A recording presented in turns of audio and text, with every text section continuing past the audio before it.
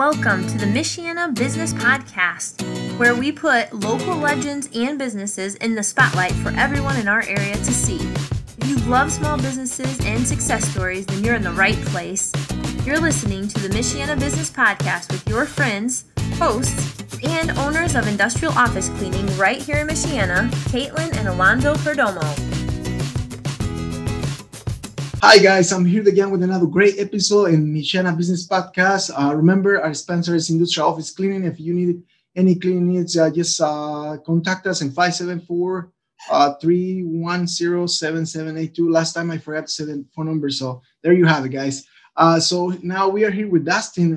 He runs a school. So let's hear from him. What exactly did you do and who you are? Yeah, thanks for having me. My name is Justin Zobrosky. I'm the school director of the Excel Center in South Bend. What we are is we're a high school for adults. Anybody 18 or over that is a resident of Indiana and does not already have a high school diploma can enroll with us for free and start the coursework that it takes to earn your Indiana Core 40 diploma. We've been around for this is our 6th year in operation. We've been open since 2015.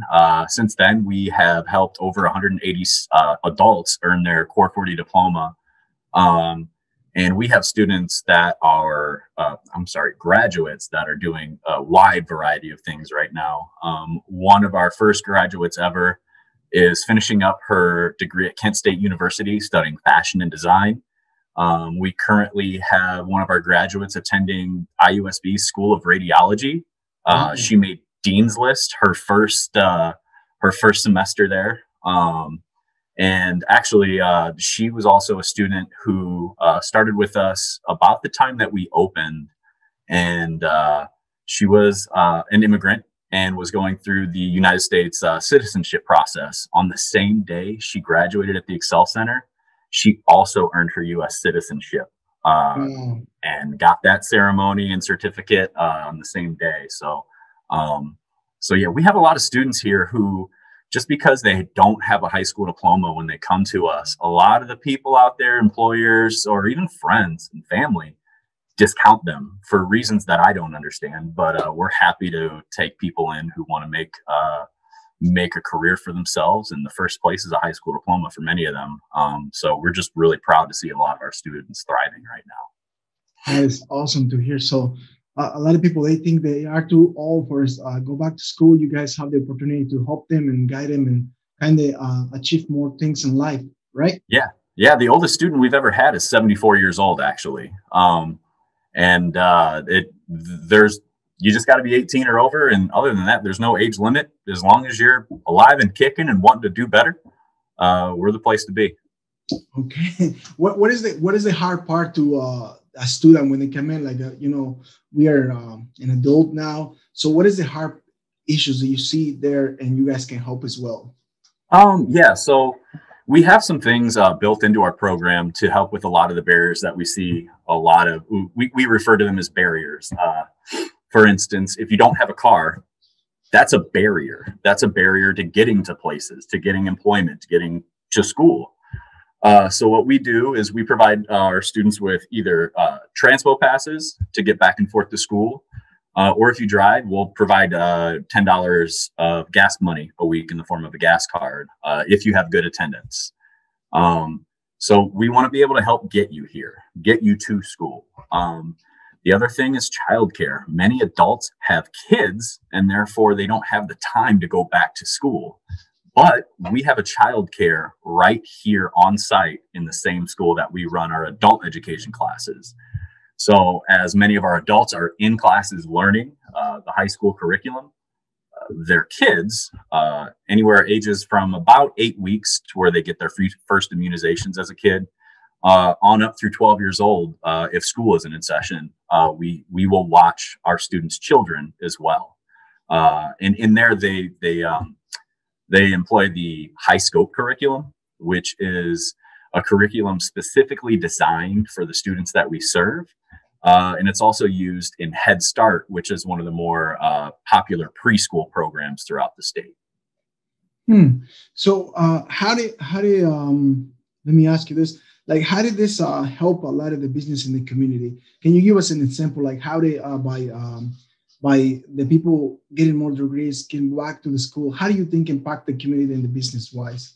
Well, I think one of the biggest things when I talk to employers that they want isn't as much of the hard skills, such as, do you know how to run a Siemens CNC machine, or do you know how to weld? Those are actual specific certifications that our students can earn. But what employers are really worried about, what they really want in an employee, is somebody who is dependable, can show up on time, somebody they can trust, somebody who can communicate well, collaborate with others, and kind of just add to a good culture. It's very important for any workplace to have a good culture, because if you're going to show up to the same spot every day with other adults who you really have nothing in common with other than it's the same place you work, you got to have something in you that is willing to work towards something bigger than yourself. And so, a long answer to your question, I'm sorry, but a lot of what we do here is more so about building up the individual to where that they see their own potential in themselves. Well, you can call it a curse or a blessing. I taught middle school for 4 years before coming into this world of adult education, and I think kids taught me a lot in that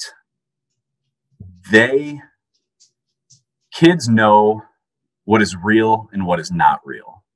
And for me, some of the most real things in life are the relationships you can form with the people that you see every day. And that is the kind of stuff I want our students to have, those sort of skills. Building bridges, not burning bridges, creating opportunities for yourself, and being smart enough, getting that education to know a good opportunity when you see it and a bad opportunity when you see it as well. It's hard to teach those things unless you're around people who have the same similar mindset. And that's kind of the stuff that I'm really pushing our staff to think about in our teaching, in our life coaching, and everything when we go out our days here at the Excel Center. That was one of my questions. Like, do you have any programs, or like, how do you encourage the people, like they struggle to learn things, or they struggle to have a time to go to the school? Do you have any programs to motivate them to continue going to the school? Yeah. So we used to employ more programs like that to help students keep engaged before COVID hit, and then once COVID hit, actually, I mean, maybe that's the best answer to your question. The magic of what we do happens at school. It's hard to form a relationship with somebody through a computer or through a Zoom, and really feel that same connection. So what COVID did with us is it really made us realize the essence of what we do, and everything we do and the reasons it's effective. It's because we do it in person. Although we are offering e-learning right now for students who want to do it that way, about 30% of our students who are enrolled in e-learning are successful, to whereas about 60 to 75% of our students who are enrolled in in-person classes are successful. So the first thing to do if you want to keep students engaged is make sure they have a reason to keep coming to school. That's the first thing. Outside of that, when we have students that do come to school regularly, we've done many things. We've run a student council that has ranged from anywhere from one student and a teacher to, we've had as many as almost 10 students on the student council before. And what the student council will do is, just like in any other school, they'll address issues that the rest of the student body sees. They've also planned dances for us. A lot of the students that come to the Excel Center missed out on a prom for one reason or the other. So they have hosted a prom. We operate a food pantry on site to make another barrier for people that they face is it's hard to learn if you're hungry.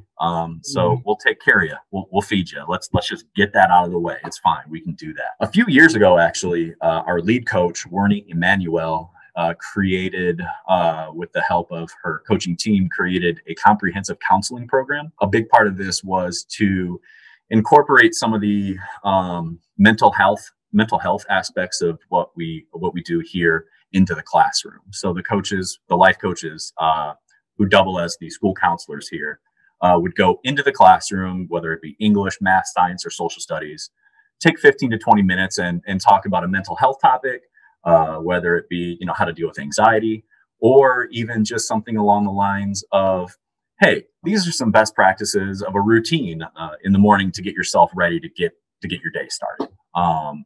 And it's just those small things that we try to pepper in as often as possible, so that students have a solid foundation of not just academics for their high school diploma, but a full package. That's really good. I think to have a mentor. I think, like you say, everybody has that kind of mentor. Like I'm stuck in this position and I cannot grow. But that program, to have the mentor behind of the students and kind of guide them and kind of break that mental habit that this is only what I have, and extend it moving forward, I think is very powerful because in experience, I have my mentor coach as well. And I think it's really powerful when you feel down and you're like, oh, that's it. It's impossible. There's no way that I can do it.